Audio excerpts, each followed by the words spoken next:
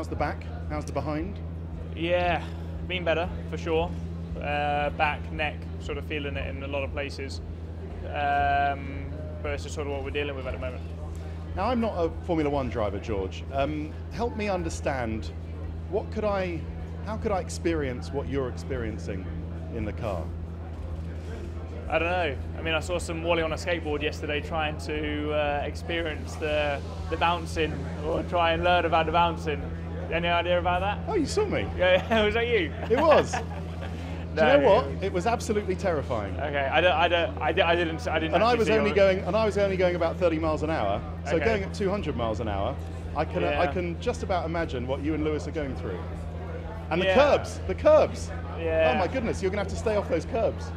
No, I mean, I think we're clearly a team who are suffering more than the average, but even for the team suffering the least, it's very bad. And you're going down the straight at 200 miles an hour, the car's just smashed into the ground.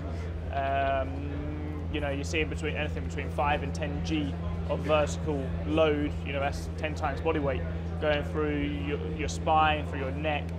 I couldn't even see the pit board at the weekend. All the letters were blurry. My vision was sort of going a bit dodgy. So this clearly is a sort of safety concern, and there's obviously a lot of mixed agendas out there from different teams, different drivers, because teams who are competitive, they clearly don't want change. But every single driver at some point has come out and said how bad this has been. So it's a bit of a shame to see some trying to prioritise performance over driver health as such. So yeah, this is the Piranha Club, though, George, and you know what it's like. They're not all going to agree. Could this end up with the FIA technical directive working against Mercedes if they single out your car as well as some of the others for bad porpoising and make you raise your ride height, which will make you go slower on track but might save your back?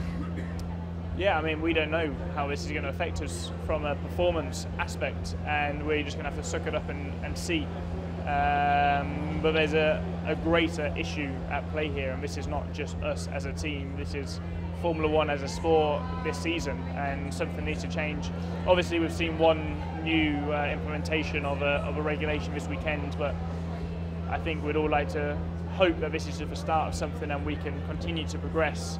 We've got the engineering talent and technology to be able to resolve these issues in a heartbeat, but it's not as simple as that in the world of sport and politics.